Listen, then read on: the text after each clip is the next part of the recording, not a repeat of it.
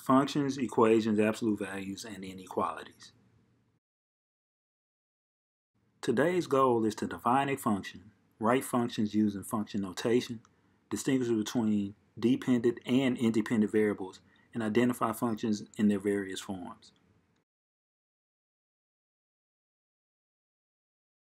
So how do functions help you model real-world situations?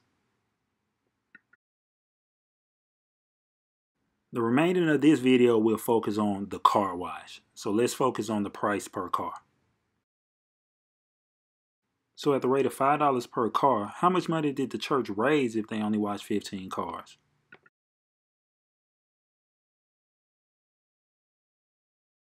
Did everyone get the same amount? Was this the only amount possible to have earned at this rate for 15 cars? So let's talk about what a function can do. It establishes the relationship between input and output. The definition also states that for every input, you can only result with a single output. Therefore, for this example, you can only raise $75 for washing 15 cars. So what's the most you can earn or raise in one day, and can there possibly be different amounts, and why?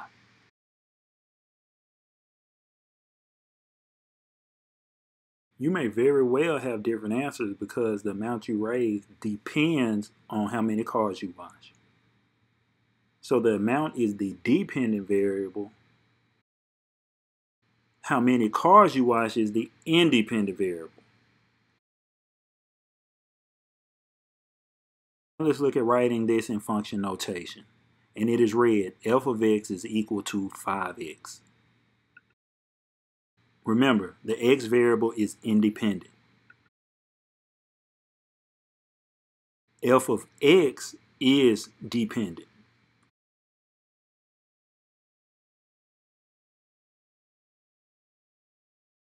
So using function notation, you can see where at 15 cars, the amount is $75. Input is 15, $75 is your output.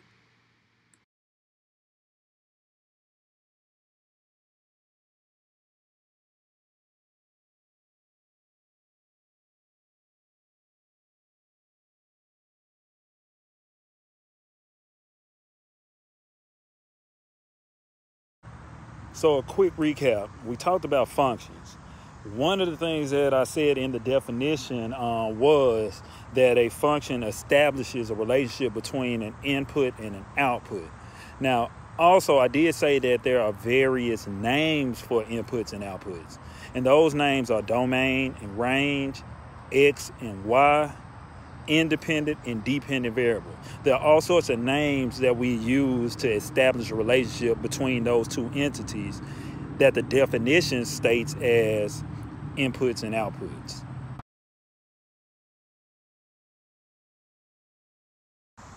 The absolute most important part of the definition is for every input there is one output.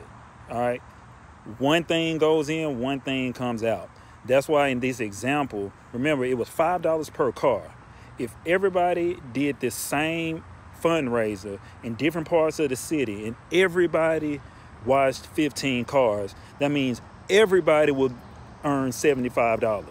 There's no such thing as $5 per car, then you watch 15 cars, someone gets $75, and then another person gets $90. And I'm not talking about somebody gave you tips. I'm just talking about just the straight facts. So that's what we mean by a function and having what we call a one-to-one relationship. There's no such thing as washing 15 cars for $5 each and you not get 75. 75 is the only possible answer at this moment.